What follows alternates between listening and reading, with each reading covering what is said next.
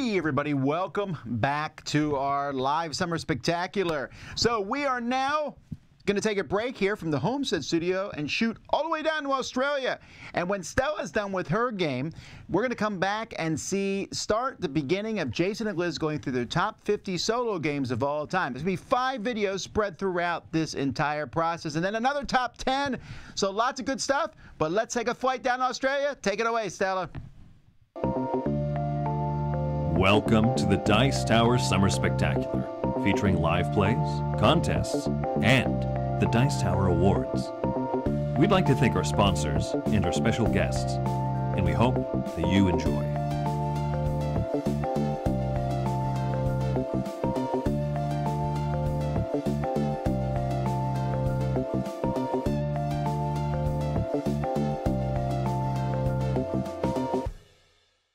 Hi, it's Taryn. And Stella from Maple University on the Dice Tower. In this video we'll be showing you a playthrough for Sheepy Time in the Dice Tower Summer Spectacular, even though it's winter here. The game is designed by Neil Kimball and published by Alderac Entertainment Group. We also have a contest as there are 2 copies of the game up for grabs for worldwide giveaway. 2 lucky winners will receive a copy of Sheepy Time each. In order to enter the contest, all you need to do is email contest@dicetower.com with the email subject Sheepy and include your first and last name in the email. This contest is open until midnight on Sunday, July the 25th, 2021 Eastern Daylight Time. This information is also available in the video description. Good luck everyone, and let's play! So here we are, ready to play Sheepy Time. I am playing purple. And I'm playing as blue. The game does play up to 4 players. We are using the 2-player mode here. That includes taking some cards out of the deck. It includes using this. And before you ask, we actually are using our own Lazy Susan, this green bit. So we can rotate because some of these styles have got text. So the game does not come with Lazy Susan. Yes. The game does come with 3 nightmares, however. Ding, ding, ding. So we are asleep. We are trying to get most winks that we can while we're asleep. In the first round, if you were to catch 40 winks, which is not going to happen in the first round, Yeah. but if you could, you would win the game. So what I'll do, I'll take you through a quick overview of the game first before we get into playing it. This is it's a game of combo building, it's a game of pushing your luck, and it's a game about getting a good night's sleep. So we're playing as these sheep, and we're going to be doing laps of this 10-space board, gaining winks on this track every time we complete a lap and cross the fence. Because that's always that's what they always say, you count sheep jumping over a fence as a way of trying to fall asleep. So that's what we're going to be doing. We can pick up some more winks from some of these combo powers that either start around the board or will appear as the game goes on. Once you've crossed the fence, at the point you cross the fence, you can either sit out of the round or you can keep going. You can push your luck to try to get there again. And you move by playing cards. Yes. Yeah.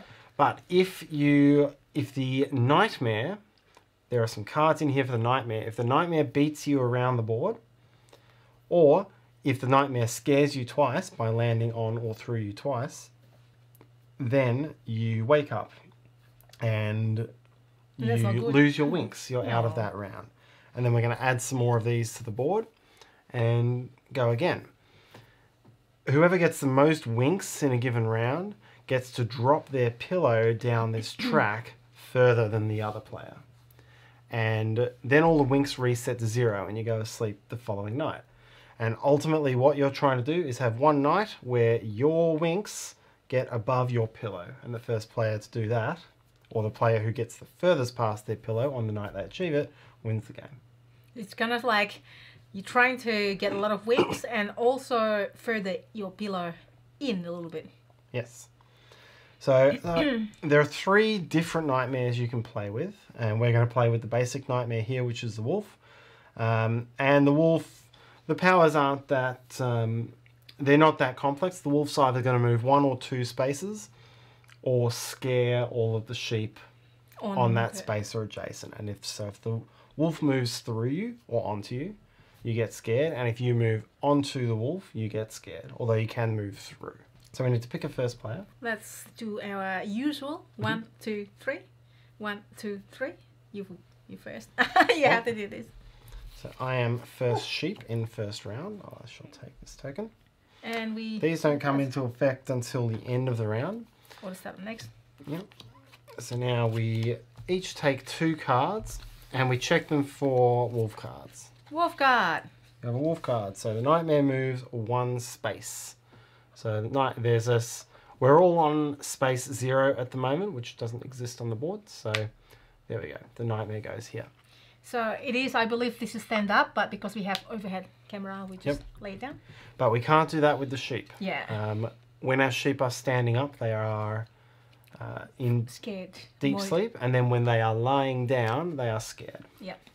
So I'm going to do one more. All right. Let's do it. Okay, well, I definitely don't want to play this card because it will scare me instantly. So I'm going to start with this one. Move 7 spaces. Okay. Which I think is the most movement you can get. So 1, 2, 3, 4, 5, 6, 7. There's no bonus effect here. You also need to have your Zs on a bonus effect in order to be able to use it. So that's... This one here is move 7 spaces. This card would let me catch a Z, which could let me put one onto a space to use the effect later. Right. Right, so I draw 1 card. It is not a wolf. And now it goes to my turn, which I played this one. Now, instead of moving, I want to try to play Z first on this one. So in the subsequent turn, when I land this, or whenever I land it anyway, that's what I get. Gain 2 wings. If your pillow is the highest on the scoreboard, gain 2 more. Yes. So at the moment we're even, but yeah. That's a nice catch up. If so you're if you falling do behind. that, then I'll get extra 2. Yes. Okay. Okay. Do you draw? Draw. I keep drawing the wall, but that's okay. I'm not. Nightmare moves 1 space. Yep. And another. Thank you. Another one. 2 space. Hopefully it catches Tarrant. Maybe not. 2 spaces. Maybe What's it going? will. Who Maybe shuffled it will this? catch me. Who shuffled this? Yeah, no, that's it. I need to get out of the way. Mm-hmm. All right. I think I will. What I'm going to do is I'm going to take a conservative approach this first round, so I can move 1 or 5. I'm just going to move 5. 1, 2, 3, 4, and I'll just stop there. So I can stop as soon as I cross the fence. I'm coming off. I get 5 winks for crossing the fence. Yep. So I'm worried about how quickly this nightmare is moving. And I know that 8 versus 5 in the first round, I can make that up as long as I get some good bonuses on the board. So Yeah. I now discard my hand. I'll put it under there because there is an effect out here that might have an impact. But Okay, my go. I'm gonna use that one to move 5 spaces. Yep. So from here to here. Now I don't have anything, and I don't want to use the effect anyway. Yep. Yes. Now I'm the only one that's still going in this round. Yes. So once that happens, in order to make sure in order to speed things up, you have to reveal 1 card first, which will only have an effect if it's the nightmare. And then I take the next one to my hand. Card. Now with this, I would like to move 7 spaces. 1, 2, 3, 4, 5, 6, 7. I'll try to do that. Give me 5, please. So you get 5 winks. I might get busted, who knows. So you're going to continue? Yep. Open, move 1 space, and take. Okay. I will do move 3 spaces. 1, 2, 3. And I'll reveal here. Nothing. And I'll take here. Ooh, 2 spaces. Oh, this is risky. I don't have a big movement card, so I'm gonna just play. I'm just gonna play this one. Move 3 spaces. 1, 2, 3. And hoping push my luck. Oh, that's okay, but I would like that. Oh, this is bad. See, I'm just sharing it to you because Heron's not on the run anyway. So move 1 spaces and catch 1, or move 1 or 2 spaces or catch 1. So that's like really bad movement. I only have 1, so I'm still okay with that. So I'm gonna do that. Move 2 spaces. This is risky. Open. Oh no! Nightmare scares all sheep. Aww. Well, before your turn ends, Yeah. you can use Sweet Dream if you wish. I will do that, actually. I forgot. So gain 2. That's it. Okay. And take it off. All right, now you draw. Oh, you know what? It doesn't really matter because either way, I get busted anyway. That's true. As soon as you Yeah. cross the fence, you're going to Yeah. go ahead of me. No, So- I'm not going to do that. Sorry. And then I will take this. Move 2 spaces. Nah, so it's a good example of me busted. So that means I don't get any points. You go back to Don't 0 get wings. anything. Yeah. And so that is the end of this round. We got through it very quickly. A lot of the nightmare cards came in quite early. Yes. So to resolve the round, I had the most winks. So I get to drop my pillow 8 spaces. I'm going to try And- to shuffle this. Stella woke up. And so Stella only gets to drop 3 spaces.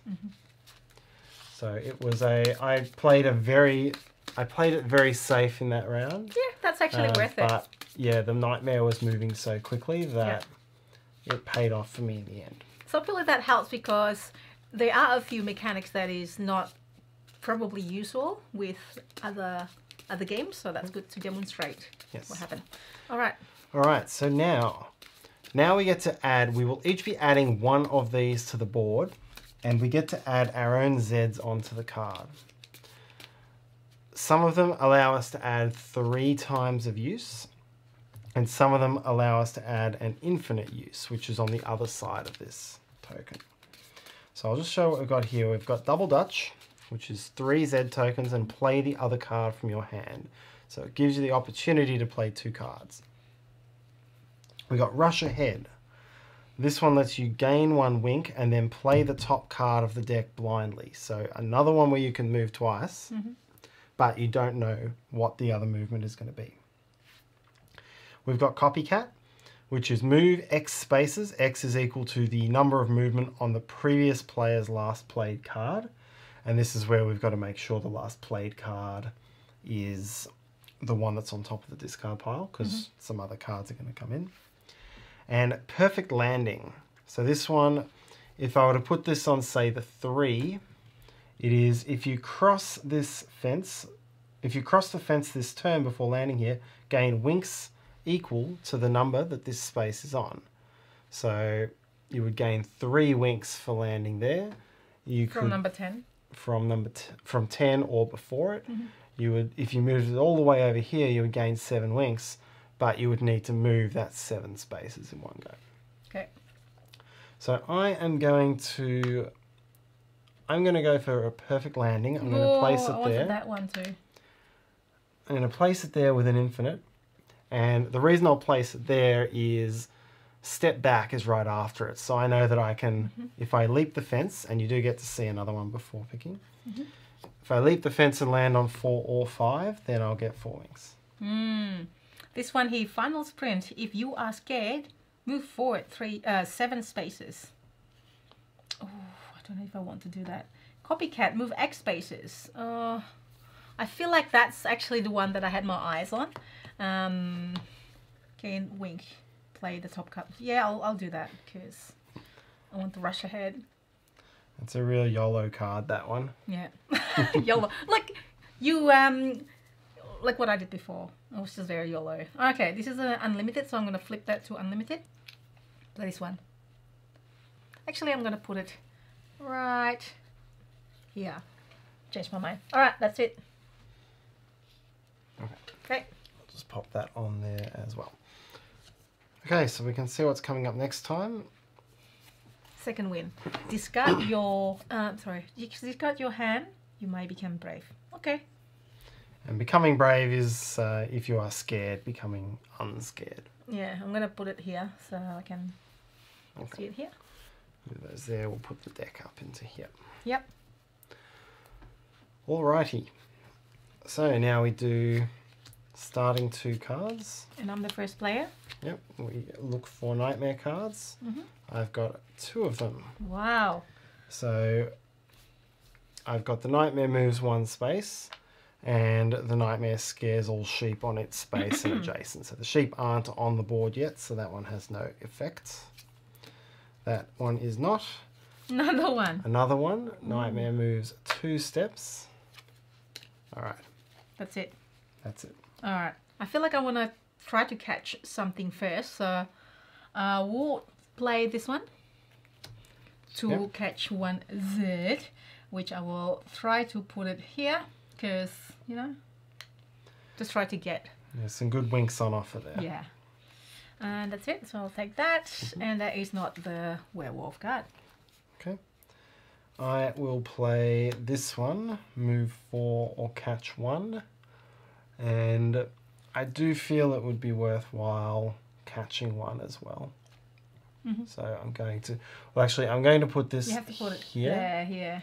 Because part of my strategy for getting perfect landings was to have that flexibility. It's true. Not a werewolf one? Not a wolf.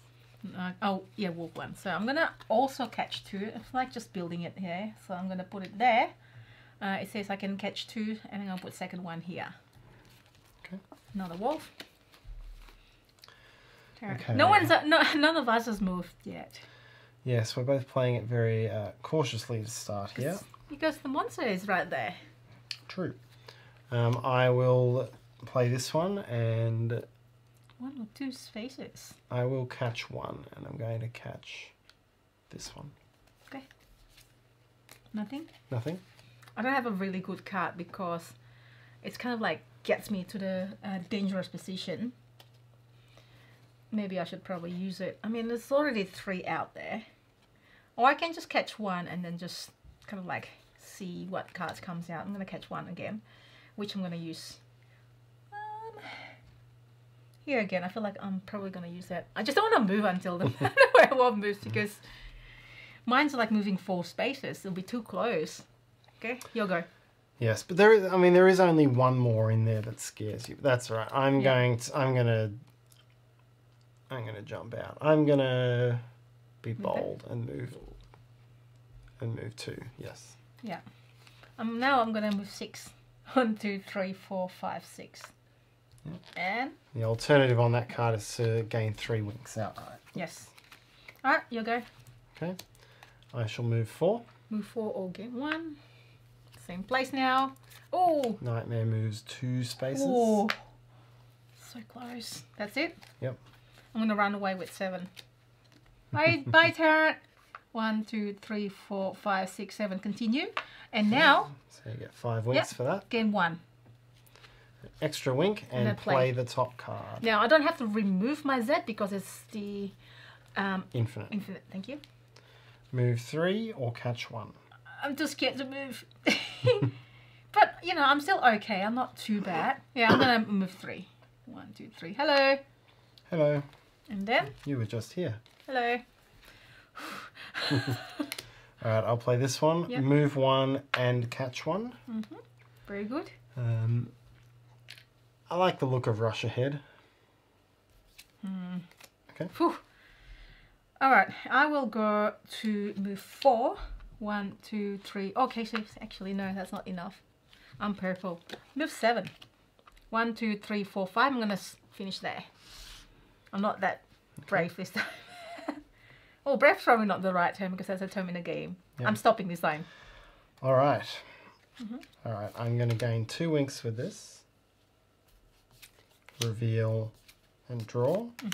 Nightmare moves 2 spaces and I'm now scared. And I draw to replace it. So now I am scared because I'm in a tricky situation here. Yeah. Because of course I'm trying to stick that perfect landing. I've been hanging on to this 4 spaces card. But now I kind of have to run away. Or maybe I can just go for the big one. I've got a lot of... I have to do 2 laps really to catch up. So I'm going to... Move 1. I'm going to try to do my optimal strategy. Yeah, I'll do it. Yeah, okay. Move 1 and place 1. If I put this here, I can get a couple of extra winks potentially. Reveal and draw. That's good. Yep, 1 or 5. I'll do this and move 5. So 1, 2, 3, 4, 5. I get the 5 points for crossing. Now, this one is gain a wink and play the top card. So I have to remove this. Gain a wink. YOLO. Gee, you YOLO as well. Play the top card. Wow, move lucky. 2 or catch 2. Move 2. So I can move 2. And then you're going to be in the move backward 1 space. You might become brave. That's probably not bad because... It's not too bad, but yeah. I now know that my next crossing of the fence is going to win me this round. So there's not a strong motivation for me to spend this to take the perfect landing That's actually points. true, yep. So I'm going to... So I moved the 2 spaces. I'm not going to use the step back power. The reveal, my draw. Wow, very lucky, Terrence. Very lucky, but I'm not there yet. Yep, 3 or 4. So move 4. Yep. And reveal. Reveal. And take. And take. Nightmare scares all on its adjacent spaces. That's is good, lucky. Lucky, Yep. but I have to draw another. Yay. Yay, win. Okay, Terrence wins again this one. Alright, so you want that one? You get to move your pillow by 8, mine's by 5. Yep. Okay. Now, do I get any benefit here, last player? Sorry. I don't get benefit. Yeah. Well, the benefit is you got 2 extra pillow movements from last time because you didn't wake up this time. Yeah. Yes, yes, yes. So we got a lot further through the deck that time. Alright, All right. So you were first player. You get to place. I'll place this one. So what do we have here? Discard. Second wind. Discard to become brave. Put it there. Discard your hand to become brave. Yes. Alright, you'll go. Very good. So we reveal a new one. Snooze moves. For every 2 Zs in your supply, Move 1 space. move 1 space. Pretty good. But you would have to put 3. I'd have to put Oh, 3 yeah. Zs onto there. That's true. With 2. You like the look of it? I like the look of it because I I'll feel shuffle this I again. can. Well, your next one would be... Whoa, you got lucky again, Terrence. Yep. I feel if I put that there. I mean, it's like, it's push your luck as mechanic is. Alright. If I can spend some of those, I can combo it with that perfect landing. That's Wow, so good. that's really what I want to work. I think one more. Oh, yeah. You go first. We reset to 0 winks for the next night of sleep. Terrence almost won again, maybe. Alright. Alright. Hopefully I push it real good this time. Push it real good? Yeah. Okay. Nightmare moves 2. Destroying my snooze moves. Sorry. Scares everyone adjacent. Okay. You go first. So I do. Oh, do I not have anything on rush? Oh, I've already used my rush ahead. I like rush ahead. Well, you you said that is YOLO? Yes, and then you like it too. Let's start by...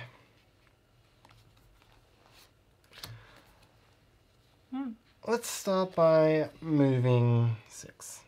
Wow, very good. Okay. I will move. Oh, I don't have a lot of good ones, so I'm just going to move 1. Too scared. Yep.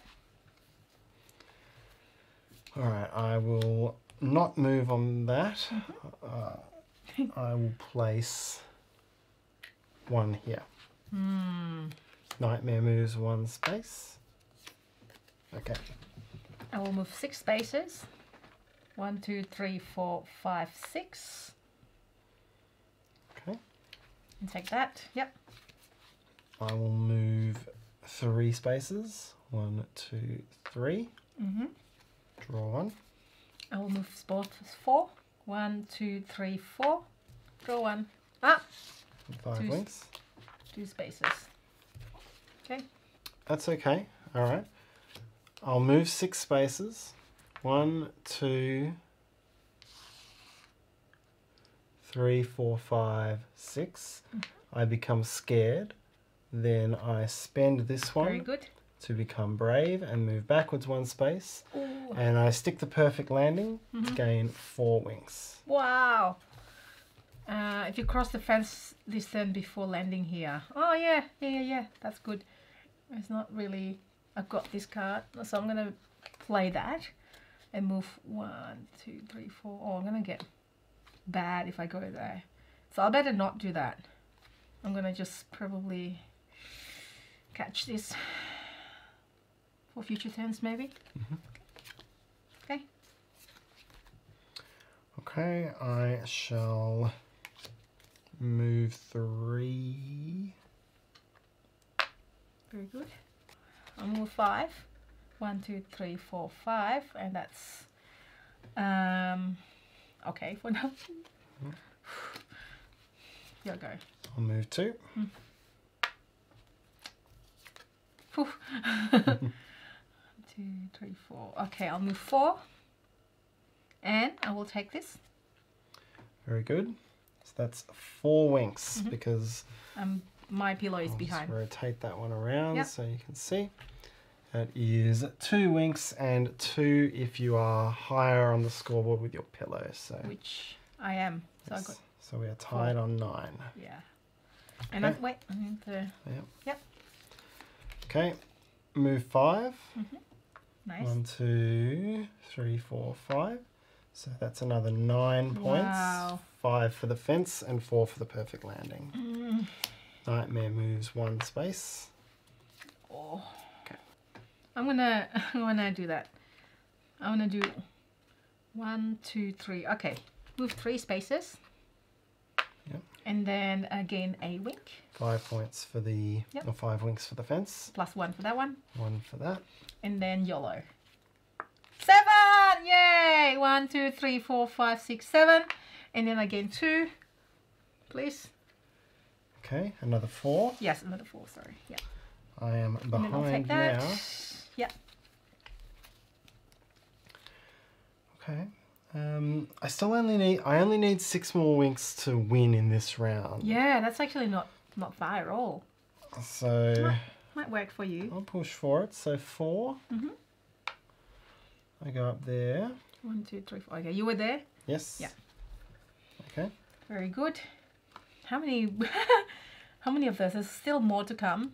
He's only had 6 movement. There's a total of 12 movement worth of the nightmare. 4 2s and 4 1s. I'm gonna stop it there because I'm too scared. There you go. Ta-da! Okay. So you go to 24. Yep. Now, do you need to do the hard one because you're on your own. Yes. I like that mechanic so that you can't just rack up everything when you're the last one standing. Yeah. All right. I'm gonna try to finish it here. How are you gonna finish it here? You think you can? Yeah. I want to get. I need the Sweet Dream winks, and I need to get over the Ooh. fence. I don't have a 2, but I've got a 1. So I'll move 1. I can catch 1Z. It's not really beneficial to me at the moment, so I'm not going to. Yep.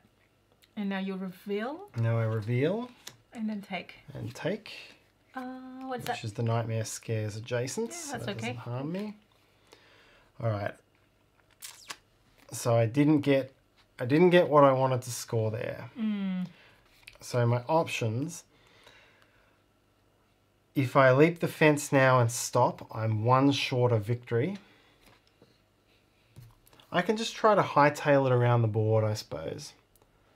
So this one really is a push your luck element. So, It's very tense now. so what I will do, I will move 3 spaces. 1, 2, 3. Jump up to 23 Wow, points. you almost win that. I will spend this one to move 1 space for each 2 Zs in my supply. This wasn't there at the time, so I get to move 1. I'll spend this one to gain a wink. Yep. So I haven't You triggered just- the end yet. I have Just to need survive the round. Yeah.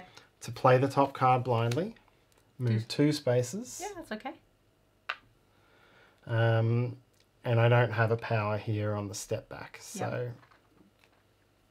that is that. I still need to get around. I've got to move 4 here, which is not reveal enough. first and then take. Reveal first, then take. Wow, very Move lucky. 5 or gain 2. Neither of those is 5 enough. is good, though. Yeah, almost. So I'll play the 5. You can still get to wink. I can. It doesn't benefit me to gain winks here, so I'll just leave them there. Reveal. Moves 1. Take into hand. Moves 2. Take into hand. And you win. I win. All right. Yay! Well done. So now I can move 1. Leap over. 5 winks That's and a end quick. it there. That's a quick one. That was quick. We got through it in 3 rounds. Yes. Oh wow! It doesn't always. It's not always that quick. Yeah. Oh, Yes. other games are. Our other game, we've usually. seen it. We've seen the whole board fill up, and we've gotten to 5 because we both got woken And up well a done, few Tarrant. times. Well done. We played something else earlier, and Tarrant won. So, winning strike today. Yeah. So yes, there we have. That is the game of Sheepy Time. Let's show the other bad guys. Yes, there's a few things that vary this up. You'll have people? you'll have a bigger deck when there's more players, and you've got 2 different enemies you can use. Use the same token for them, but we've got the Bump in the Night enemy. This one, rather than we actually didn't see very much of the nightmare moving through players and scaring them. But normally, if this nightmare moves into you or through you, you'll get scared. But here, this one jumps around. So its cards are jump 3 spaces forward, jump 2 spaces forward, jump 1 forward, 1 backward or 2 backwards. So it's going to be gradually moving forward, but leaping back and forward a bit, which means there's more spaces that are at risk at any given time. But you don't suffer from being moved through, only for being landed on. This is good because also this puzzle, the movement puzzle is good. Also depends on what cards you have, of course, but you can combo it like you did before. Yes. The other one is the Sinister Spider. So this is the more advanced one that comes with the game. There is a web token that will go on the board, and it'll place its web and then move to its web, and it will be kind of going back and forward between that. So it's going to move fewer times, but it needs... But when it moves, it will advance more quickly. And the web is sticky, and so you can't do a 7 move through the web. You've got to stop on the web and then keep moving. Oh, okay, I see. Yeah. Interesting. It certainly has unique mechanic. Yep. There's a total of 30 tiles in here. Ooh. Move all sheep backward or forward 1 space. You can really mess around with people there. Gain 4 winks if you have the fewest winks. 3 winks if you're scared. So there are many in here that combo with when you're scared. They can be quite powerful, but obviously very risky. Trampoline, move again as many spaces as you just did. So yeah, lots of different ways to create little combos that will work for you when you have your Zeds there. Or not work for me like I did. It didn't really work for me, but that's okay. So that is a pretty much full game, kind of like a shorter version of Sheepy Time. And that's our playthrough of Sheepy Time. We hope you enjoyed this video. And hopefully you've enjoyed the Summer Spectacular so far, and the rest of it. Until next time. The evil wizard's plans were in ruin. In celebration, Giuseppe, the caring pizza baron, offered the victorious Order Without Borders 20 victoriously priced sun-fired pizzas and use of his world-famous pit of balls. Anticipating an evening filled with pizza, friendship, and balls. Danger was the last thing on their minds. Danger, however, has a way of working itself into even the most well-planned meal. Right then, a throng of demons, led by a tiny imp in a murder machine, erupted from the basement, looking for a tussle. Amidst the ensuing chaos, an overhead throw slammed Giuseppe against the sun-fired pizza forge, launching it into overdrive. The resulting beam of pure sunlight struck the imp's mech suit. That warlord got me, boys. Grab him and let's get out of here. Scooping up their leader and bagging the befuddled Giuseppe, the demons absconded into the dark. There, below the floorboards, one of the evil wizard's portals to the world of eternal and uncaring darkness remained open, daring the Order to step through into Ludwig's Labyrinth. Ludwig's Labyrinth is a 1 to 6 player legacy-style campaign game. Heroes work cooperatively to explore the mysterious labyrinth in pursuit of villains who are controlled by the game itself. Over a multi-session campaign full of hilarious narrative, you'll discover new enemies, face off against unique bosses, and navigate impactful ethical conundrums. Will you dry up the tiny village's well to fill your water skin? Or press on with a powerful thirst? Your decisions can permanently unlock cards, buy persistent upgrades, and open delicious envelopes. By the end of the campaign, your game will have a unique footprint which you can take into free play mode, or reset and start all over. In addition to being a standalone game, Ludwig's Labyrinth is also an expansion to Minions of Mordak, adding a ton of new features, such as 9 new heroes, 3 henchmen, and 5 villains with amazing miniatures, 21 engraved dice, 32 labyrinth map tiles, 63 illustrated minions, 40 boss AI cards, hundreds of multi-choice event cards, new treasures, villain and hero spells, new melee and ranged feat decks, and a campaign book with 10 mysterious envelopes. All this in a sleek, well-designed game trays insert. A hilarious campaign, a winding labyrinth, and a host of new mechanics will make Ludwig's Labyrinth a game that keeps coming back to your table.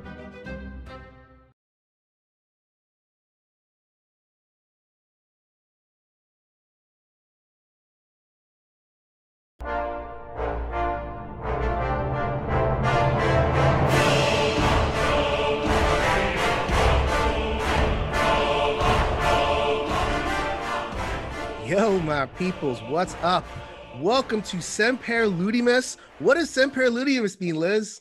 It means we always play, and so this is going to be a set of videos about games that we always play. This is literally why we invented Semper Ludimus. My name is Jason up from Shelf Stories. That's Liz from Beyond Solitaire. We are going to run through our top 50 games of all time for the Dice Tower. This was a special from the Kickstarter that was run earlier in the year, one of the stretch goals, and you guys knocked it all out, and gals knocked it all out.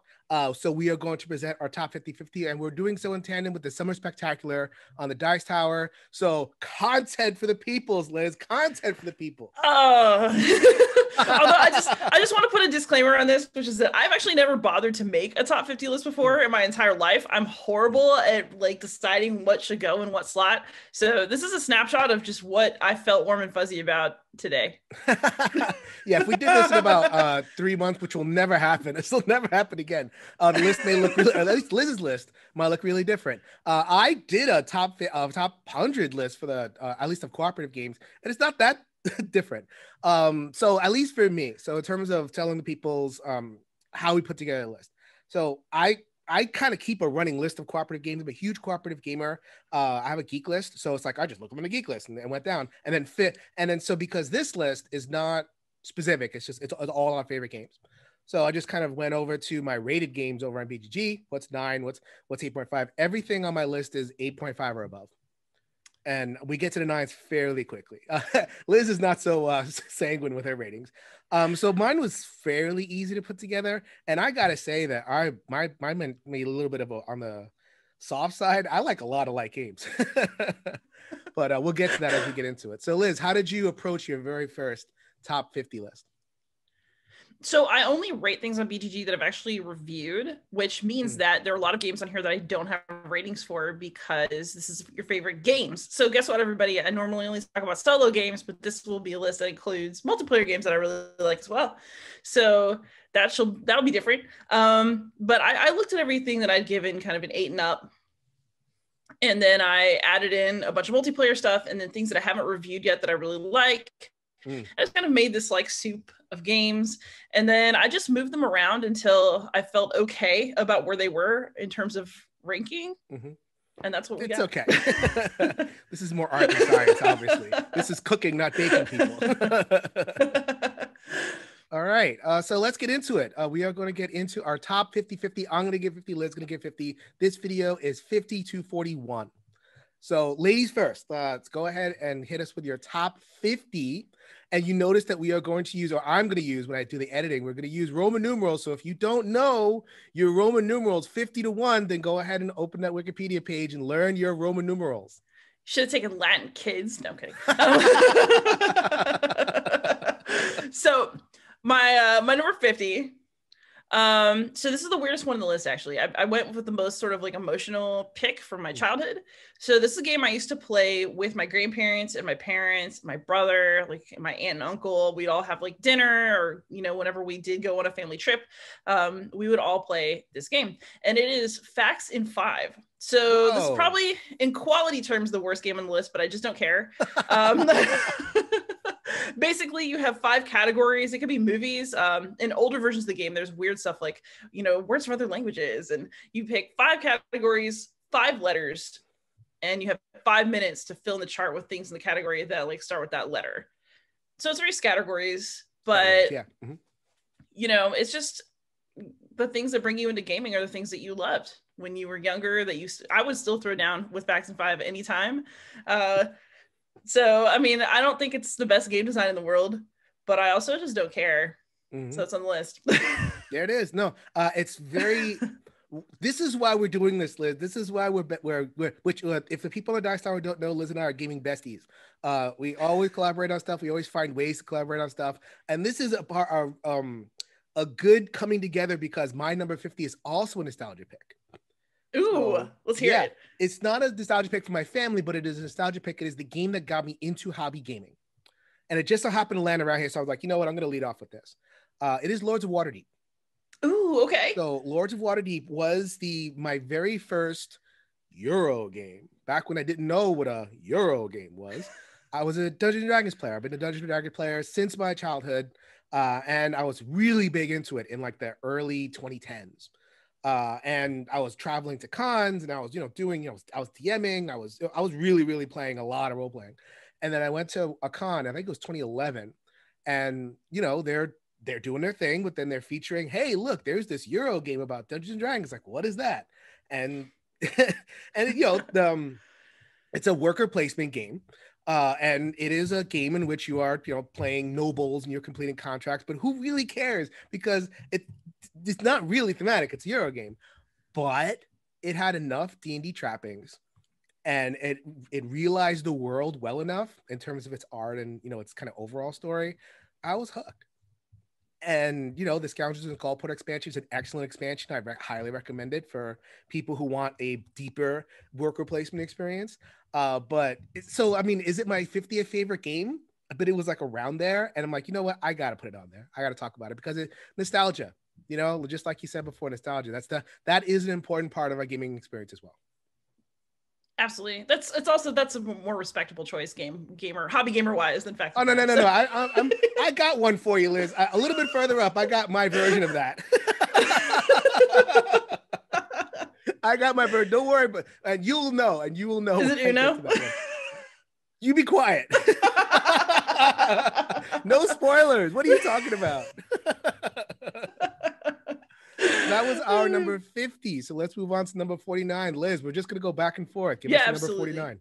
So my 49 is one that used to kind of hang around the bottom of the top 10. I mean, the top 100, like People's Choice solo games, but I still have just a soft spot for it because I still like to pull it out because it's quick, it's fun, it's thinky. It's Limes. It's spelled limes, but it's Limes because it's about like Roman boundary markers. So it's just like a card playing game where you're trying to build fields or, make sure that you have your little houses touching the river, or there's places where woodsmen can go get some wood, and then you place your little meeples in those positions to try to score as high as possible with the cards you're dealt. Simple, still fun. I really like it, and I wish that they would reprint it because I think it's really enjoyable. It is like savagely out of print. It's not even like a little bit out of print. It's like It's like stricken from the record. Pharaoh has spoken. Lee May shall not be printed ever again. Type out of print. Yeah, I mean, it's not one that I would normally recommend, but on a top 50 list, I mean, it's one that I just can't ever get rid of. I've been doing some really gnarly cuts to my collection because I just have too many games, and I just can't get rid of it. Can't get rid of Lee Mays. It's just stuck. Like, I love it. I can't. I always, if I find it again in the closet, I'm like, oh, I should play that, and then I'll play it like 8 times, 10 times. Nice. Put it back. So obviously, I really love it, even if I, Right. can't recommend it officially because you can't get it. I have never played it. So I'm looking forward to playing it at one point because Liz and I are known for solo. Also Mike Lee's from the Dice Tower. We've really invaded the Dice Tower, even converted Tom to some solo gaming. That one player guild list is going to come up for us a lot. So if you wanted to go over to one player guild, their top 100 people's choice runs every year. And if you want to if you want to sample a lot of the games we're going to talk about, that list is probably a good repository for a lot of the games that's coming up. Oh yeah. All right. Although Lee Mays is a little bit down. yeah, that's like of years of yore. Like That you can was years tell that it's like an ancient choice. Right. But that's the people here for. All right. So my number 49, I could not settle because as you can see, and I'm going to turn my camera over here. You see this over here? You see that? You see all that? Yeah. It's a lot of pandemic. It's a lot of pandemic. And you know what? I'm going to spoil it. Pandemic's #1 game.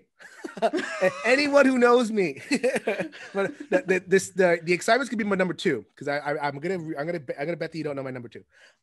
So Pandemic's my favorite game. Every Pandemic, everyone, except for Cthulhu, that was okay. But like the hysterical ones and the dice, and I just love every Pandemic. So I can't just fill the list with Pandemic. I could, but that would be boring. This is the whole point of this is to share a lot of games. And there's also, like, if you look over here, I got Thunderbirds, which is another Pandemic variant from Matt Leacock, and the Forbidden Games. I got Forbidden Games all over the place too. I'm going to settle on Forbidden Sky as my number 49. The reason is I love the underdog, and that is the one that people put the most junk on. As like, oh, this isn't what I want in a game, and I think the Dice Tower guys didn't review it well, and they're like, and all over the place. It was not reviewed very well. I love that game. It's so good. It is. So in the Forbidden Games, you're usually kind of like, on a land that's falling apart, right? And you have to either search for treasure or something. Here, you have to like repair you're on a space station. You have to kind of repair the space station, and it has like this toy factor where it's like you get to attach the little wires, and then you have a little rocket that and it's just like this little toy, because that's the forbidden thing, is like put little toys in there to make people happy. I think this game is amazing, although I can see people not liking it multiplayer. I more like it for solo. It's a neat little puzzle for solo. It really is. I like the move forward it did for that system. I love that the game continues to innovate within that general like cooperative system. So I mean, Forbidden Sky, it's a really amazing one. I don't know if that's it. You never played it, right, Liz? No, I've played Forbidden Island, I played Forbidden Desert, and I never did play Forbidden Sky. I love it. That's my number 49. All right, number 48. All right, so my number 48 it's basically a go-to game for me. Every time I'm playing with a new gamer, if I'm getting somebody to play with me on Board Game Arena and they've never played before, it's a game that I trust myself to teach and that I enjoy every time, even after all these years. That's Lost Cities. Just a simple 2-player card game. Mm-hmm. Let's go on some expeditions that are actually just about putting cards down in number order. But there's something just really entrancing about that game, because that lovely little push and pull with the other person of like, ew, I really want this in my hand because I'm looking for something else, but like, I don't want to give it to that jerk across from me. It's an eternally perfect mechanism for a 2-player game. And, I will always love Lost Cities, I think, even though I guess it's not like the hot 2-player game anymore. Right. I mean, it'll never go out of style. Yeah. I think like trick taking has kind of arisen because you have like Claim or Fox in the Forest, and like, so we go through cycles with this stuff. But like in terms of just classic, there's an app for it, and my app has maybe like 1,000 plays. So I love classic card play. You're gonna see that on my list. No, Lost Cities that game is sublime. It really is. I haven't disagreed with any one of your picks, Liz. Come on, you need to cheese me off at some point. No, these picks are fire. What are you telling me? Actually, what was kind of fun about making a top 50 list is that it was nice to be like, wow, there are 50 games that I really like and stand by telling people they should play. That's a good thing. I can't believe that you haven't cheesed me off yet. Okay, I'm gonna get to one though. I'm gonna get to one. All right. Maybe actually this one, I know I like it, but I know in terms of your personal thing, you're like, "Ugh." Okay. So it's actually above me here. It is Call to Adventure. So look, I made yes. It only took 3 faces to make her make a face. Well, we're at the bottom of the list. We're scraping. We're scraping. I've played over 500 games. I'm sorry. We're not scraping at all. So this is Call to Adventure. It is the storytelling card game from Brotherwise Games. It's kind of meant to simulate in a card fashion, growing a hero. So like you start off with your origin, then you go into your motivation, I think it's called, and your destiny. And it's a set collection game. It's real simple with a dice mechanic. So in order to get the cards, you have to kind of complete tests, and that's where the dice come in. These dice are these chunky tile things, which are really neat. The production is just like a really neat production. The art is amazing. It wouldn't be here if it wasn't for the IP integration. Like if it would just kind of be a game for me if it was off the base set, but it realizes The Name of the Wind by Patrick Rothfuss, and it realizes the Stormlight Archive in particular, because I love the Stormlight Archive by Brandon Sanderson. So if it wasn't for the Stormlight, I probably should specify it's Call to Adventure, the Stormlight Archive is the one that's here because of the IP integration, and it just lets me imaginatively play in the world, and I love world. I am a sucker for IP. Make it anywhere of a decent game, and I will probably make it pretty high on the list. So if you stink, which I'm thinking of one game in particular that took an IP that I love that made a stinky game out of it, that really breaks my heart. You're gonna get low grade for that. But if you are pretty good, and I like the Call to Adventure system, it's pretty good. It's not like a gamer's game in terms of like heavy choices and agency or anything like that. It's a breezy time for your family, and I just like the imaginative world. So I know you played it, and I found it to be deeply mediocre. deep in the mediocrity. Yes. I mean, it's like, whatever. If that floats your boat, that's fine. But like, I would never look at a shelf and be like, wow, you have Call to Adventure. Let's play that. Like every game on this list, actually my main criterion was if somebody said, hey, Liz, do you want to play this game right now? I'd be like, yeah. And that's something I can say for every game that I put on my top 50, which is like, I think that regardless of rank, that I think is meaningful for me. I may have to take your solo card away because you just said when somebody else asks you to play, you'll play. I don't care about other people. I don't care what you say. I don't care what you think, people. Now, the top of my list is very solo heavy, but I made sure to put some of my fave multiplayers to fill out the bottom half. Because my gaming life is dominated by solo games, and it's just the way it is. Right. But that said, my number 47 is another game that I love to play with other people. Every time a spot opens up, I'm like, yo, can I get in that game? And that's actually Seven Wonders. Okay. I know it's not the best drafting game in the world probably anymore. I don't care. Every time I play it, I have a good time. I really enjoy screwing over my neighbors, and this is why I have to game solo mostly. But it's driven away, Liz. You drove away with your square roots and your military might. But anything that has kind of even a pasted on ancient theme, I enjoy. And it's another one of those games that has sort of a timeless feel about it, and that's something that I really like in games. And solo gaming has been really innovative lately, and I like that too. But I also think that a person's gaming diet should have like a lot of stalwarts. So that's basically like this part of the list is all that stuff. Right. I got no problem with Seven Wonders. I got, I go back and forth on it because, like, I remember when I first liked it, I was like, "Wow, this is great! I've never played a card drafting game," and then I got really mad at the scoring, and it's like, "Oh, this is kind of confusing." And then some of the expansions got dumped in there, which I think expansions are good, but like it's a lot. It gets to be a lot more for like what's supposed to be a simple game. And now it's like, okay, Seven Wonders, let's do it. Okay, so another IP jaunt for me. This one is the Dresden Files cooperative card game. Will not appear on a lot of lists. I mean, that game has kind of come and gone. I think it was a Kickstarter in 2016. It is a card-based game, very simple puzzle. It's a straight up puzzle. And you're playing all the characters, like you're playing Harry, the wizard, and if you're playing solo, you're picking 2 other of Harry's friends, or you could play up to 5 players. And you're playing 1 card at a time, and you're putting, and there's a central row of enemies and obstacles. So, and clues to solve, and like cases to solve. So like you can do 2 different things. Like you can play your cards to attack the enemies. You can play your cards to solve the cases, which is basically the same thing, red and green. And I mean, it's a simple puzzle. I don't know if it would be on here without the app. I think I've played like the app a ton. And this maybe some games are like, I would not play. They wouldn't be nearly as high if I didn't have that availability on the app. This is definitely one of them. But I just feel like in terms of a simple card game, it realizes the IP pretty well.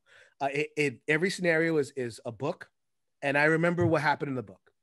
It makes me remember, oh yeah, this is when the red court vampires happened, and oh yeah, this is where the werewolves attacked. This is where this, that, and the third thing happened.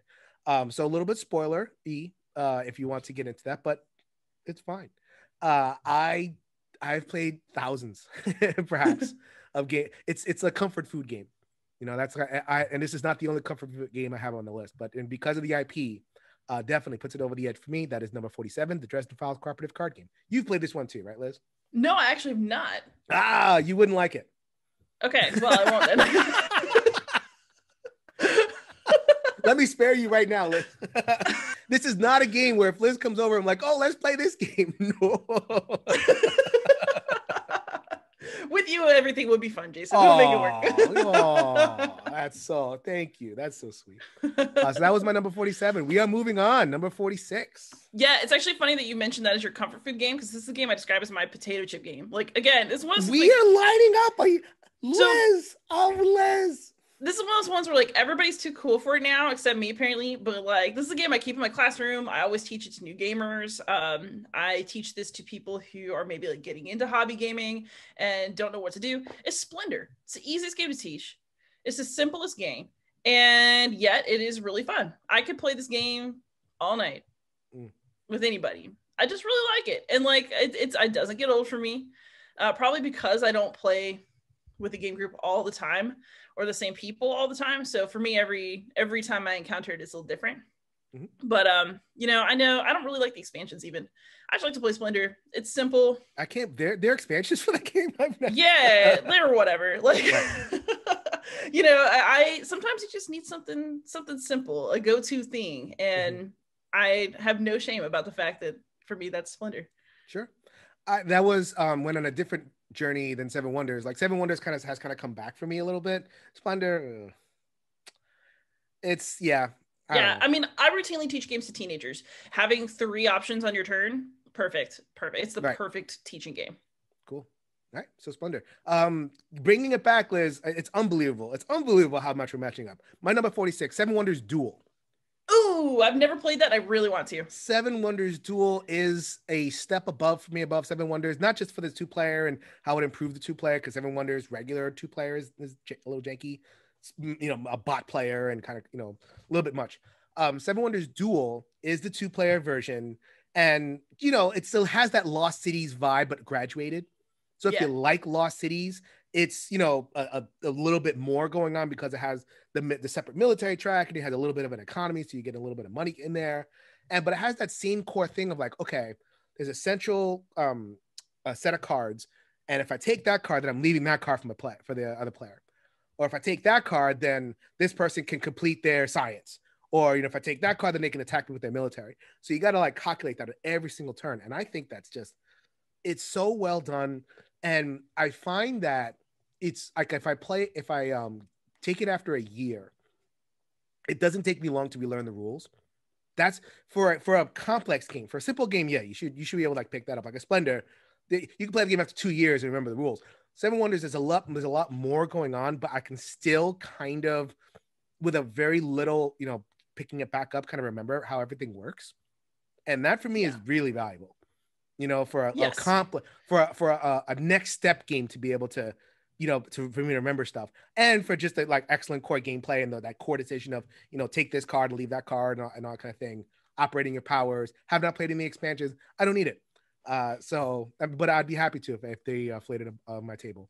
So yeah, Liz, we're so simpatico. This is amazing. But it won't last. Oh yeah, I think there's one game. Okay, not on this list, but at the beginning of the second list, you're gonna be mad. And I think it's just a board game. We can't be mad. I might roll my eyes at you. It's true. Okay. I think the over under, and people can track this in the comments. I'm gonna make Liz's eye roll 12 times throughout the course of this list. I think I will generate 12 eye rolls. All right, so we're currently at 1. We're currently at 1. Yes. One. All right. Okay. I think I have one coming up in this section. We'll see. All right. Let's see. How many times do I think I'll upset you? I don't know. You're not very flappable. There'll be a couple things. I'm a lover, not a fighter, but you won't care. Okay, I won't care. All right, so let's go to number 45.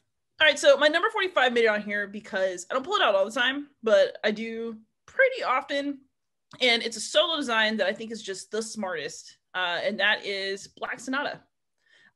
Really just the concept of solo hidden movement is amazing to me.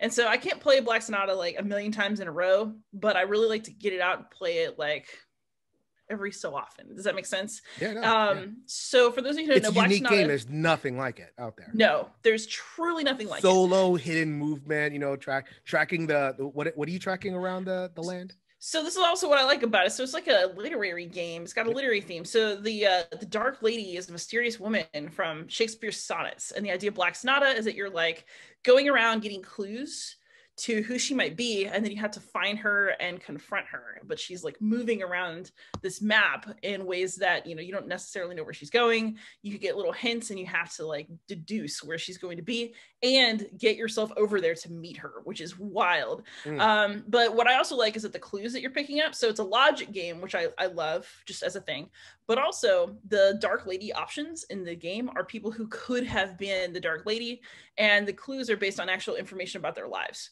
So I just find that really neat. What a cool concept. Really cool design, really unique theme.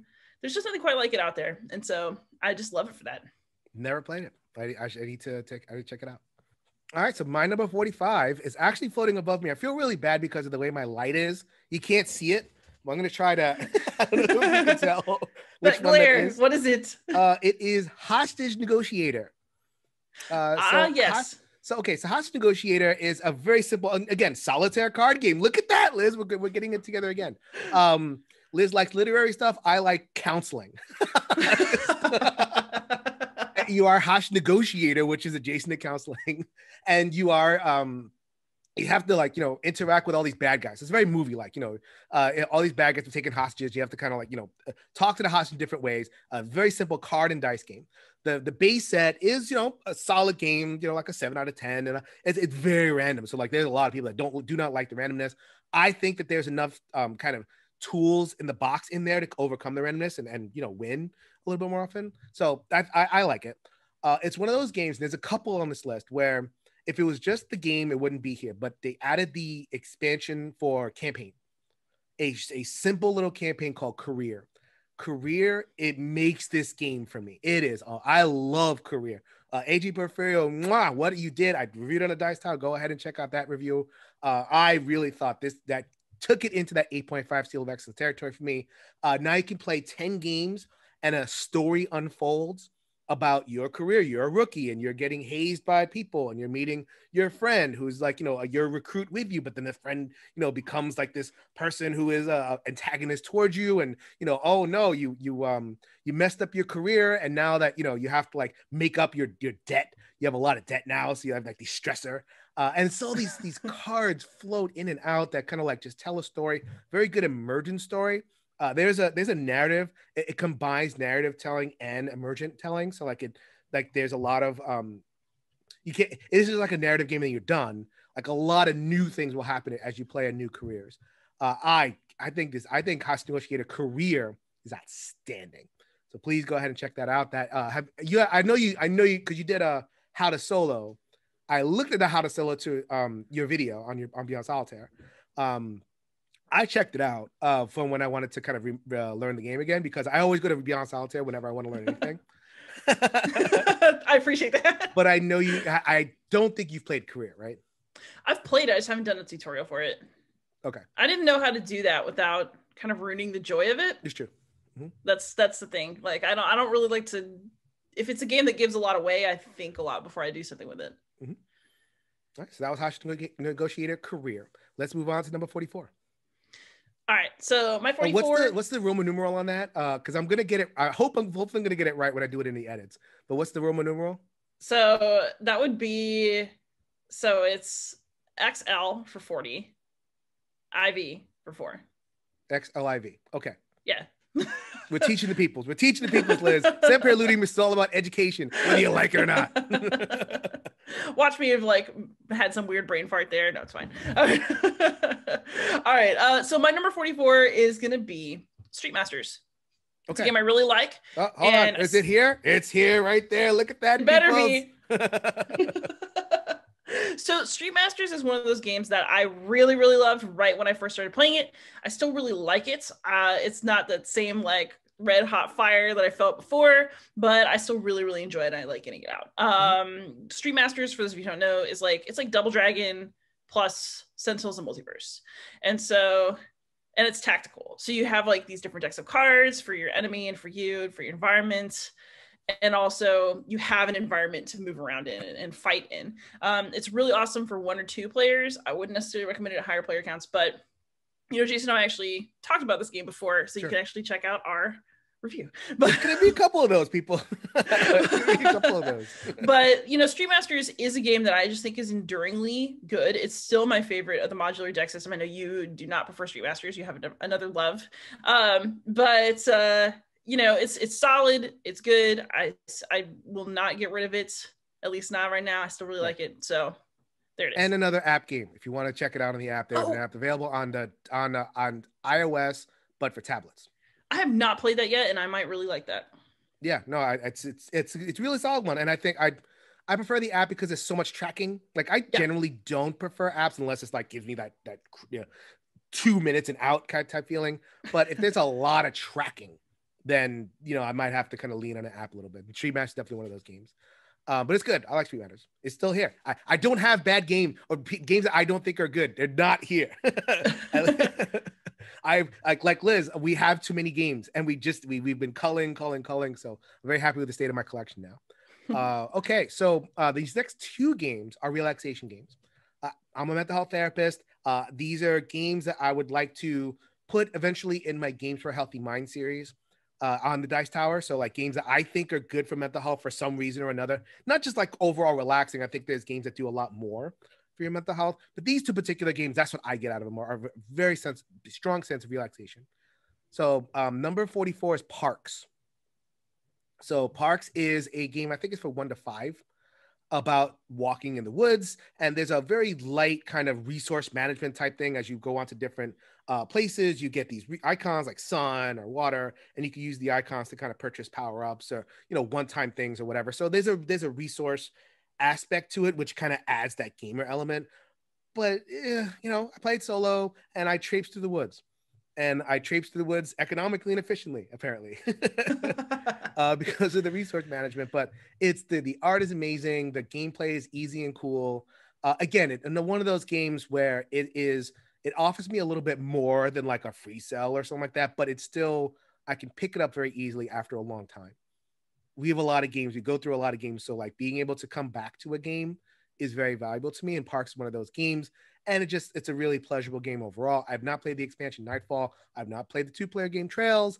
So there's a lot more in the system for me, waiting for me, but I'm happy with my product that I have, and that is Parks. Nice. I've not played Parks. I actually would really like to. But it's funny that your number 44 is a game about being relaxed in nature, because my 43 is a game about suffering in nature, because it's Robinson Crusoe. We're either simpatico or the complete opposite. It's amazing. So Robinson Crusoe, for those of you who don't know, is like a classic solo game for people who like to lose a lot. So get ready to have tigers eat you and the lose weather in be interesting horrible. ways. Like any game can make you lose, but like the stories that stay with you when you lose in this game. I know. It's like I really tried to build a shelter and like get it together, but then something ate my face, or like, oh, but then I had so much bad weather that it just destroyed everything that I built and then I died. I had gangrene. And I didn't treat it the right way. That card went back in the deck, and that gangrene just bit me in the butt. Yep, it was bad. Yep. So if you want to have an experience that is full of despair but also laughter, I guess I think that might accurately describe Robinson Crusoe. It's one of those games I really like to play it. Sometimes I just don't feel like it because it's so hard that it's like, do I really want to do this to myself right now? But when I'm in the mood, it's still so good. It's a classic for a reason. Right. I mean, Robinson Crusoe is, where is that? It's here some. Oh, yep. It's up. It's off camera. Hold on. Yeah. So it's for those of you who have not played it, it is cooperative or solo. So I call it a solo game because most people play it solo that I encounter, but you can play it with other people if you want to share your sadness. I think it's one of those games that's like actually a solo game, but then they just divvy up roles. Yeah. So like the more plays you have, the less you have to do. It's like, yeah, it's a solo game. But there's nothing wrong with that. So another relaxation game for me. This is number 43. This is Sunset Over Water. This one is from Pencil First Games, Eduardo Baraf. I think Steve Finn on the design, Keith Patik on the solo. Just a lot of lovely people. That's why I wanted to mention their names. I really like these people. And they made a beautiful game. Oh, and Beth Sobel in the art, another lovely person. And it is a game where, you're just kind of, you have a grid of 25 cards, and the 25 cards are always awesome and beautiful and lovely. There's just different panoramas around nature. And you have your little meatball, and you're walking around the 25 grid, and you're collecting sets. And the sets I think like you're painting pictures is the motif. So like you go to different places, you collect the set, you cash in that set, and then you're on, and then the board refills. In solo, it's a very different. Keith really re-engineered for the solo, and I like when games do that, where it's like we don't just play this solo and it's kind of a crappy experience. Let's really make this good. And so Keith did this thing where it's like you have a little bit more control about when the board refills, which is a really cool decision space. Should I go for this, or should I refill the board, or what? But you're doing kind of the same core thing, which is just traveling around and just being in that space too, man. I still play it. I mean, I still play Sunset Over Water. To this day, if I need to just relax and have a good time. Yeah, I actually agree. That's a very lovely, chilled out game. Yeah. I still have my copy as well. It's that is Pencil First game that was high praise. That is high praise. Yeah, I mean, you've got rid of a lot of stuff. All right, so my number 42 is one that so my passion for it ebbs and flows, but I will never get rid of it ever. I have everything for it. You and I reviewed together, and ain't going nowhere. That's Flashpoint Fire Rescue. Yes, it's a really solid game. It's so good. Like I'm feeling it right now. There it is. It's right up there. I'm not always in the mood for it, but it's a game that I will always be willing to play, and I pull it out myself, at least a couple times a year, play some Flashpoint Fire Rescue. It's a really, really solid firefighting, cooperative, rescuing people, pandemic style, but just very different in terms of, the disease cubes in Pandemic are very abstract, but in Flashpoint Fire Rescue, you have fire chips, which are, they're very vivid and they're evocative, and they do what they in terms of explosions and hurting you and everything. And then there are the people and the kittens and the doggies. Yeah. I gotta get the pets out. Yeah. It doesn't matter. She doesn't care. She'll go all around the board. If there's a cat that like just peeks its head under a bed or something, Liz is like, I don't care what strategy you guys are doing. I'm rescuing the cat right now. No, that's actually true. Gotta get the cat because I can't help but think of it as my cat. I am the gaming bestie, and Liz is blessed to have a person, a significant other that is a long-term relationship. If we're both drowning in a lake and there's a cat next to us drowning in a lake, I think we're doomed. I think we're doomed. She's saving that cat. Swim, you'll be all right. Oh my goodness. All right, so number 42 is another. This is a game. So I can't play it solo, so I can't play it nearly as much as I want. But it's one of those games. I think I don't know what game you mentioned it for, but it's like someone comes over and it's like what do I want to play? I'm like, let's play this. Oh, do you want to play this? This is a good game. I like this. Want to play it? It is Fantasy Realms. So Fantasy Realms is gamer rummy, and I recently reviewed Here's Red Rising, right over there, which Red Rising is basically the Euro version of Fantasy Realms. But playing Red Rising made me realize Fantasy Realms are really good. It's really good. And so like I said before, for a game of Rummy, you're kind of making sets, draw and discard, draw and discard, draw and discard, craft your hand into the highest scoring hand possible. And the combos are really cool. You can shoot a moon and score like 500 points, which is an amazing number. Or you might be stuck there with 120 because you didn't get your combo set up or anything. It's a really cool game. It doesn't take that long to play. It's 3 to 6, I think, with a variant for 2. And it's a higher player count game. It takes 15 minutes to play. It's the dumb name. I mean, oh, come on. Can we like at least invent the world or something? Realms of Ugamor or something. Fantasy Realms, it does not stick out anybody's mind whatsoever, but I really like that game. So yeah, Fantasy Realms. I can't say that name enough, even though the name is kind of crappy. Don't tell that to Star Realms or Hero Realms. Yeah.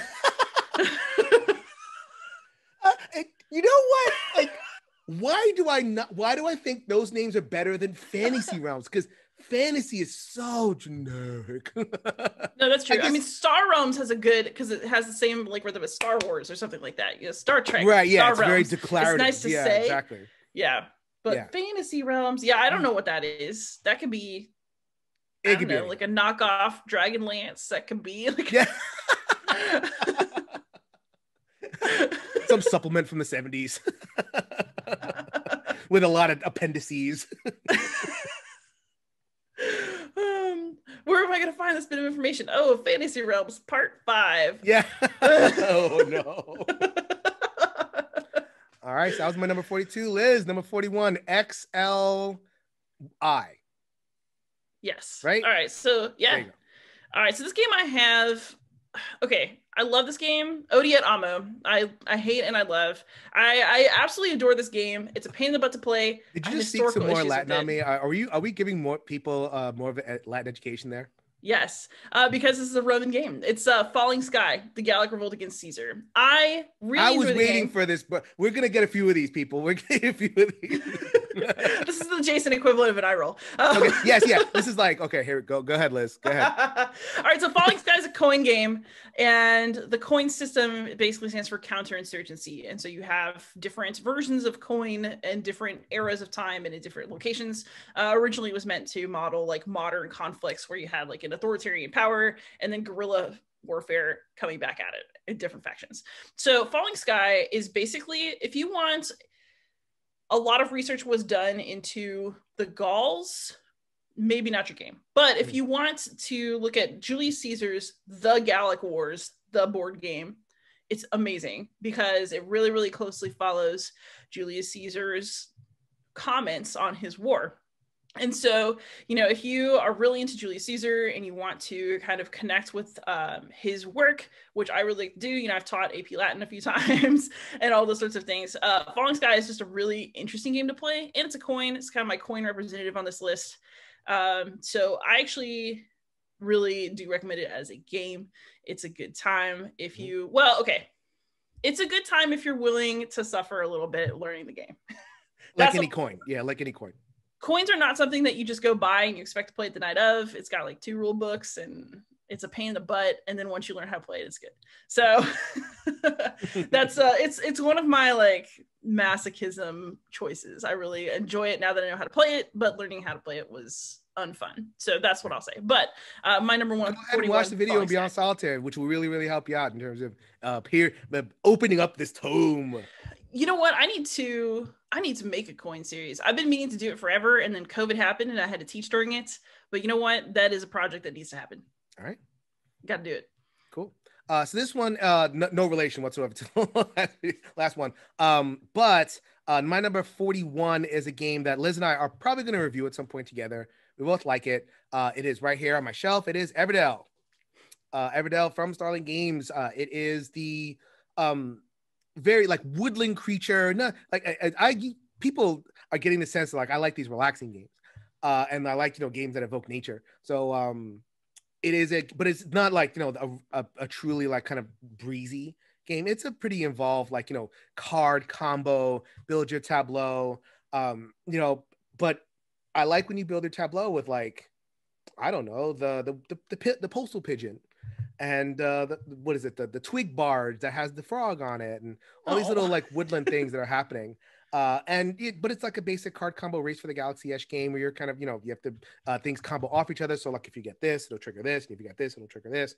And, working that combo through is excellent. There have been kind of, the solo is good. I don't know if the solo is like a draw here, but it enables me to play a very, very good game. So I'll take it. And I think there have been some different stabs at a different solo bots. So, kind of a lot there. So yeah, no, Everdell is just solid all around. And I like the expansions. Like, I mean, there's a bunch of expansions at this point, 3, and then 2 more coming. So I have 2, the last 2 that are coming. And I just think it's a nice little product. Yeah, I mean, I can't help my attraction to Everdell just because I loved Redwall in those books when I was a kid. Right. So if you liked Redwall, like cute little animals living in an abbey together books, then Everdell will evoke that for you. And that's just a really strong nostalgia pull for me.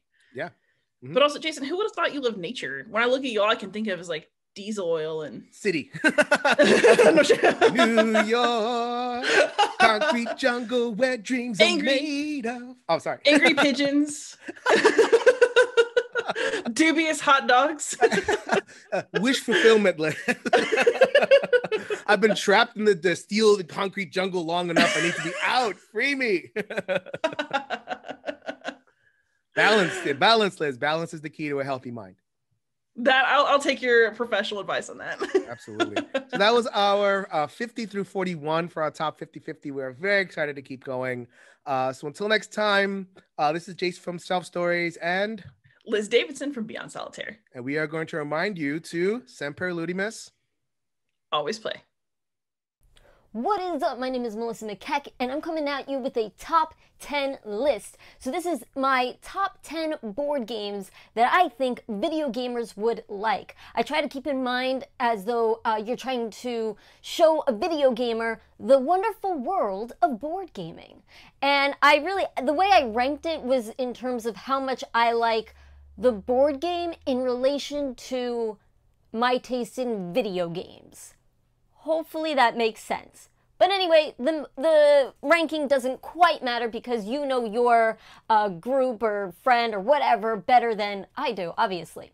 So I'm just going to get right into it with my number 10 being Chronicles of Crime. So Chronicles of Crime I think is really cool because it has that app integration built in. So this might blow video gamers' minds thinking like, oh, I didn't realize that board games could do that and like use technology as well. And this is really for people who like the solving of mysteries in video games and working out puzzles and all that sort of jazz. And I like that kind of stuff too. So I really like Chronicles of Crime, and it's also cooperative, so that could be something that's cool for some video gamers as well. My number 9 is specifically for video gamers who like the, I guess, dexterity nature of video games, and I'm talking about Ice Cool. So Ice Cool is all about hand-eye coordination, right? Like in video games. I think Ice Cool is great because you're flicking around penguins and you're trying to get fish while the lame hall monitor is trying to find you and stop you from having fun. And it is something that you can get better and better at. You can do jump tricks and all that sort of stuff, spinning and whatnot. So this is really good, I think, for people who like side scrollers or things like, Cuphead, Nintendo games, where it's all about like getting that jump or just avoiding monsters and things like that. So that's my number 9, Ice Cool. My number 8 game is Dead of Winter. So I think that this is really cool for video gamers that are into, the zombie genre and, trying to protect their colony or whatever. There's certain games that are like that, survival sort of games. Sometimes where you're actually working together, or maybe it's just a solo story-based mode video game with zombies in it. But this, Dead of Winter, adds a twist where there's a traitor amongst you, right? Which can add to the story of the board game itself. Now, I would introduce this to somebody who is willing to learn a little bit more complicated of a board game, who's new to gaming. So I think this is really cool. This one, you have your own little objective that you have to complete in order to like fulfill your whatever happiness, I guess, while also maintaining the colony. But one of you might be trying to ruin all of that for everybody, and I don't really know why, I forget. But anyway, so that one is cool. My number 8, Dead of Winter. My number 7 is for those video gamers who are super into the like fast-paced style gaming, right? So those who like the tension and the pressure, and I'm talking about Fuse. Fuse is a really cool game. It's a cooperative, again, where you're chucking dice and you're trying to fulfill objectives as fast as possible while this timer is ticking down, and then you're trying to essentially defuse this bomb. It is very hard to win, and this one might also be really cool if they're not familiar with like cooperative board games, and especially ones that are like timed like that, that have that adrenaline pumping action in it. So that is my number 7, Fuse. My number 6 also has that, where it's like adrenaline pumping, real-time strategy sort of stuff. Maybe people who like Overcooked or Overcooked 2 would really like this game. I'm talking about Kitchen Rush. So Kitchen Rush, again, like I said, it's a cooperative style game where you're trying to run a restaurant with everybody, and there's timers. You're trying to get the recipes and get the food that you need, get the orders ready and everything. You only have 4 rounds to do it. This one is another very difficult game to beat. Again, I would introduce this to someone who is willing to learn a little bit more of a complicated game. I did do a Teach the Teach on this, where I think it helps to figure out how to like teach this to someone a little bit easier. So that's my number 6, Kitchen Rush. My number 5 is for those video gamers who are all about the story of the game. And that's really what they're there for. They're there for, like, to just be along this ride.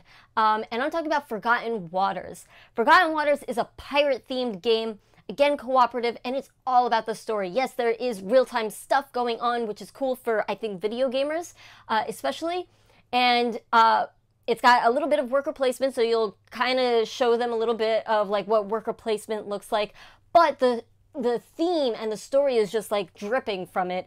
And I think that is really cool. Again, it uses app integration, which I think could blow some video gamers' minds. So that is my number 6, Forgotten Waters. My number 4 is for those who like team versus team games. I'm thinking like MOBAs, which stands for Massive Online Battle Arena or something like that.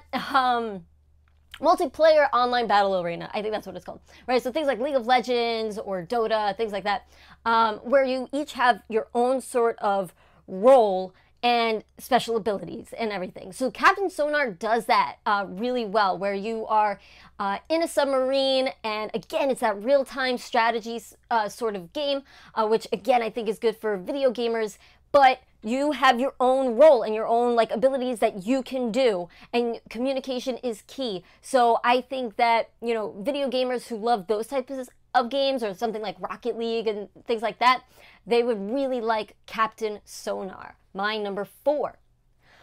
My number 3 are for those who are fans of sandbox style games. Now, I put on the list 2, really, but I'm leaning towards Western Legends because it's a little bit easier. And I think a lot of people like the like Western theme and everything. So people who play like Red Dead Online or Red Dead Redemption, things like that, where it's like open world, you could kind of do what you want. Western Legends has that, right? Where you can be an outlaw, you could be somebody who's lawful, you could, you know, rattle cattle and all that sort of stuff. So you could kind of do whatever you want in this game. I find it a little bit limiting based on like map size, where it doesn't quite feel like sandbox. So if you have a video gamer who is super down to learn a more complicated game, I would recommend Xia Legends of a Drift System with the Embers of a Forsaken Star expansion. That is an essential expansion, I think, to the game. But if they are really willing and you think that they can handle it, totally go for it, because if they like sandbox, I think Xia will surprise them to show them like, hey, yeah, board games can also have a sandbox feel to them as well. So that's my number 3, Western Legends, or if you want to go a little bit more complicated, Xia Legends of a Drift System. My number 2 game is again for those who like the story, but they want to be a more active participant in that story. They're not just there for the story, they're there for like the strategy or whatever it might be. And so mine is Lord of the Rings, Journeys in Middle-earth. So this is great for those who love Lord of the Rings, the IP in general. But for those video gamers who like story, who like having their choices matter in the game, this is a really fun one. It's a good one. And it's actually pretty simple to learn, I think, because there's not a whole lot going on. And again, with the app integration, I think will be a really cool thing for video gamers.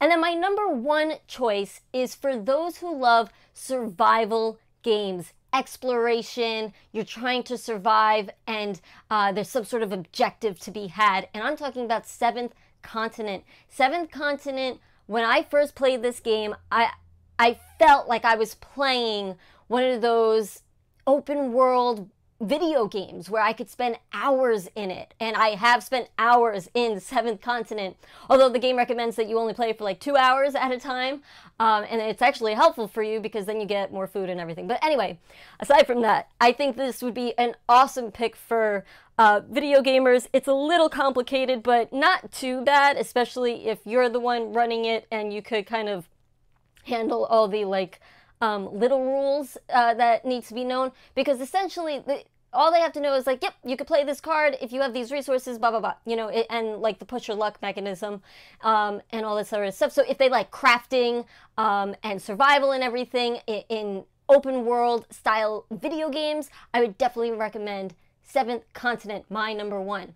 Anyway, that is it for this top 10 list. I hope you enjoyed the rest of your summer spectacular, and I will catch you next time. Have a good one.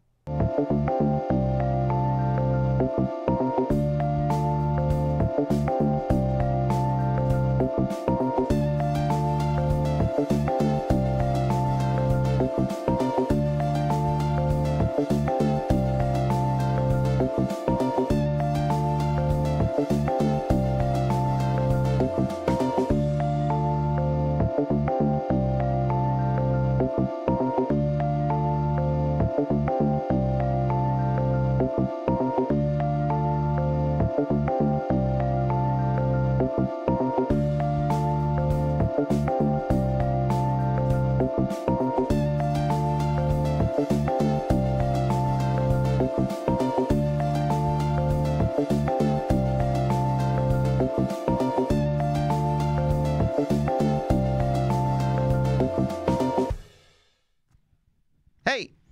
Hey. What are you all still doing here? 30 minutes from now, Mike is going to be teaching this game. Are you teaching this one? Well, we all 3 thankfully have played it, so we're going to do a team teach. Myself, Chris, and Z. Well, there you go. I'm actually in the middle of a game of Wonderland's War we're playing at tomorrow. And I'm the Queen of Hearts, and I'm getting my head chopped off. But vicious, vicious players. All right. Well, we'll see you back in 28 minutes at 2 o'clock. Stick around. It'll be fun. Woo!